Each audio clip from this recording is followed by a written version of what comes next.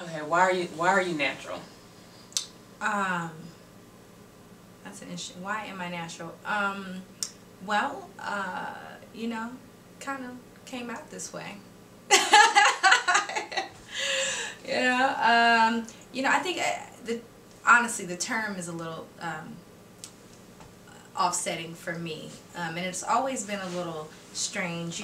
When we look at uh, Caucasian women, when we look at you know just really all other ethnicities, we don't talk to them about being natural.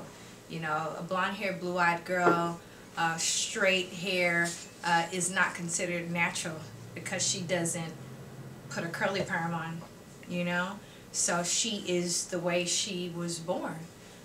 So being natural to me has always been a little a strange title, if you will, and not so accurate.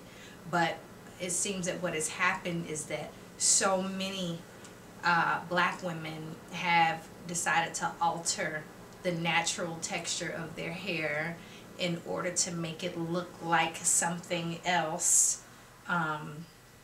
to the point of damaging the hair. And I think that's kind of where we've gotten to this place of what we consider natural. So in that case, I'd say that I got to a place where I didn't want to alter myself in a way that would be damaging to God's natural creation.